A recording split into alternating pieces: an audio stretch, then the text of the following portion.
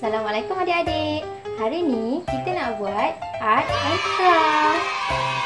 Adik-adik nak tahu dekat kampung Mak Limah ada banyak arnab. Adik-adik nak tengok? Jom tengok sama-sama.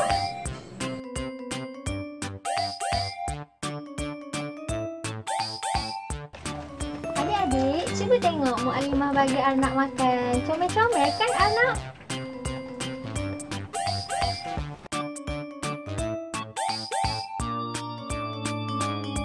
Banyak kan arnab Mak Limah?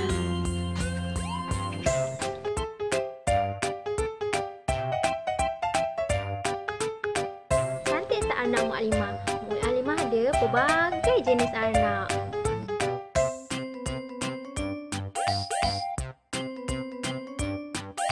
Cantik kan?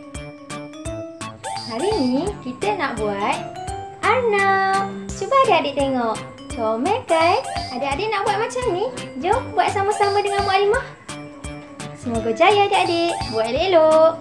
Bahan-bahannya adalah adik-adik perlu sediakan sehelai kertas warna, pembaris, marker pen hitam dan merah, gunting dan gam. Ingat adik-adik perlu pengawasan ibu apa tahu? Mula-mula kita buat padat arnab.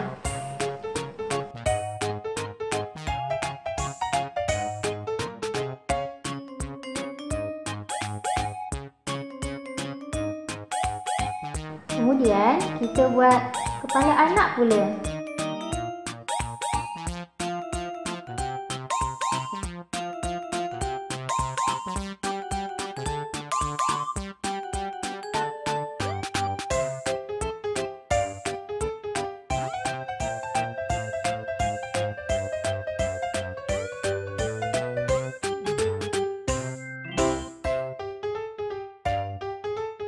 Jangan lupa mata, hidung dan mulut arnab tau.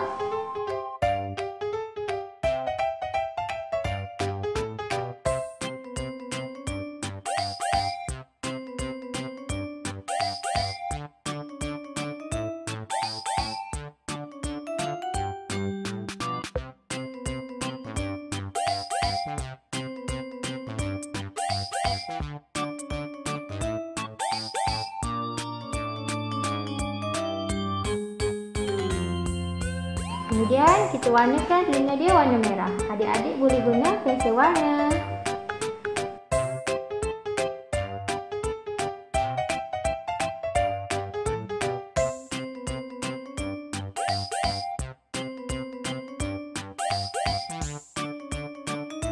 Adik-adik perlu buat 4 kaki arnab.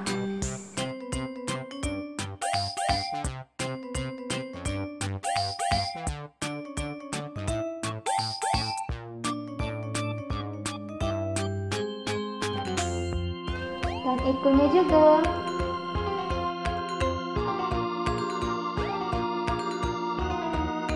Leher arnab kita buat petak dulu ya.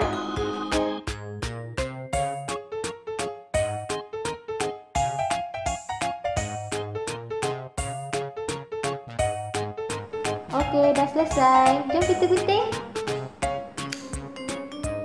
Dah selesai. Jom kita sambungkan semua bahagian ni. Mula-mula kita buat bahagian badan arnab dulu. Mula-mula lipat sedikit. Lipat macam ni. Dan lipat dulu macam ni. Besar sikit. Dan hasilnya jadi macam ni. Kemudian sediakan gam. Kita gamkan bahagian ni.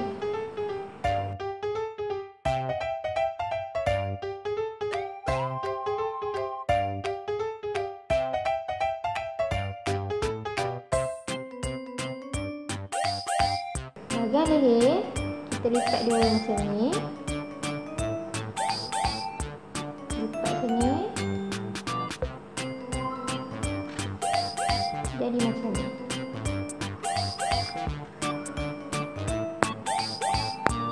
Jom kita tampal semua bahagian.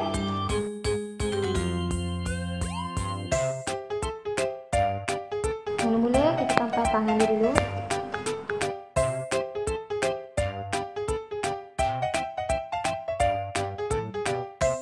tampal bahagian depan dulu. Itu kita tampal bahagian belakang.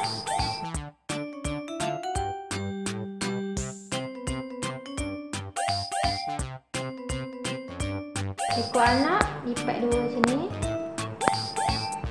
dan kita tampal di sini.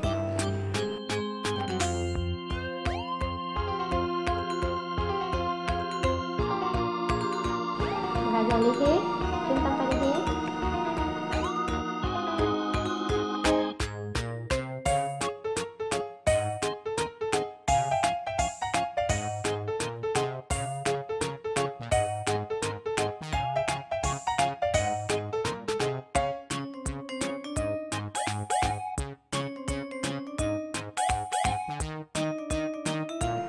Last tampal muka dia.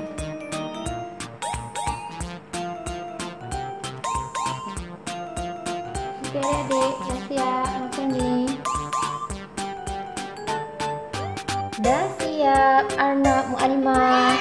Cantik kan?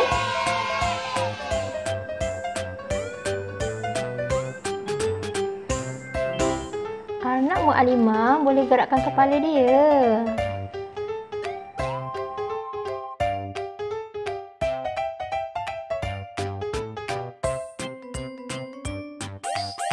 Dah selesai. Cantik kan Arnab Mu'alimah? Mu'alimah nak adik-adik hantar kat Mu'alimah tau. Mu'alimah nak tengok anak siapa yang paling comel. Sampai di sini saja. Assalamualaikum.